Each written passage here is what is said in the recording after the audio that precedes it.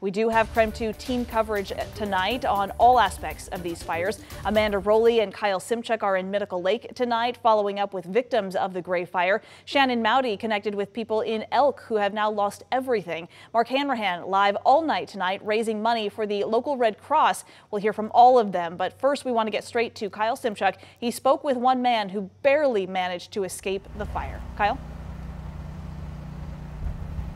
Well, Whitney, Pat Carpenter bought his pontoon boat just a few weeks ago, and it may have saved his life. He managed to get 3 neighbors and a dog to safety.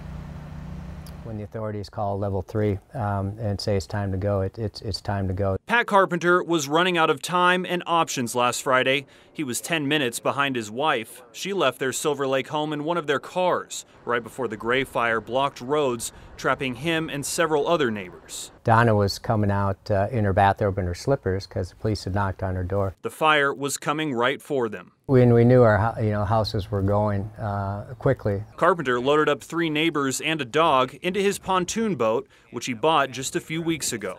I had to remember where to turn the battery on.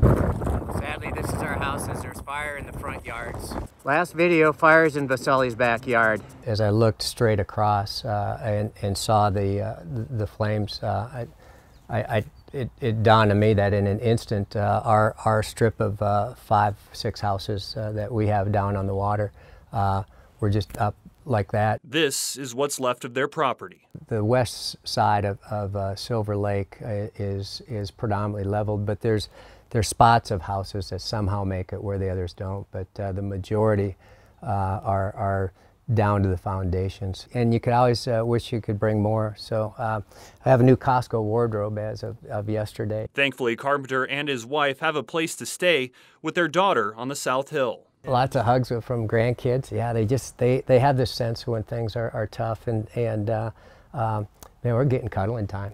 It's top notch. I'm telling you, it's pretty darn cool. He's thankful for the first responders and his community. We're all gonna just keep holding each other up as we do. We're just you see the best in people through things like this. Today, he's planning to go look at the damage along with his neighbors.